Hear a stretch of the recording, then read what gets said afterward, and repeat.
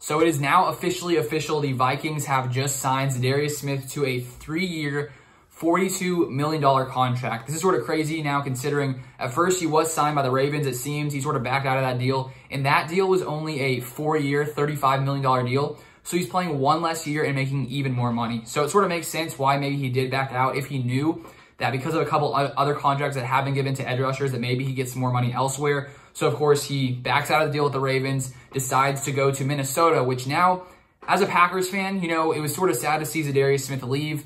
I didn't think he would end back up in the NFC North, but now, unfortunately, Aaron Rodgers will need to be protected from Za'Darius Smith, so that is definitely, you know, not something that I'm personally looking forward to. Probably the offensive line is like, shoot, we have to block him, you know, 2 different games a year. So, congrats to Za'Darius for getting that bag, 3 years, $42 million.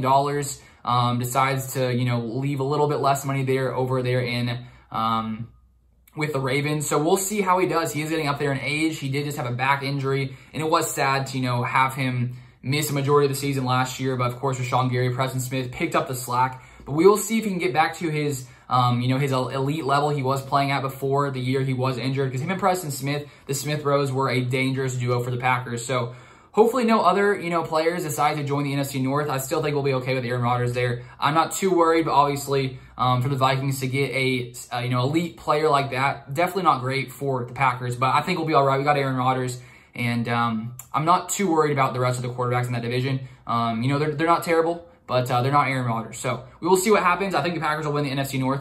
Let me know if you think that'll happen as well. If you're a Packers fan, you probably agree. If you're another fan, you may agree, just may not want to admit it. So thank you guys so much for watching, and I'll see you guys next time.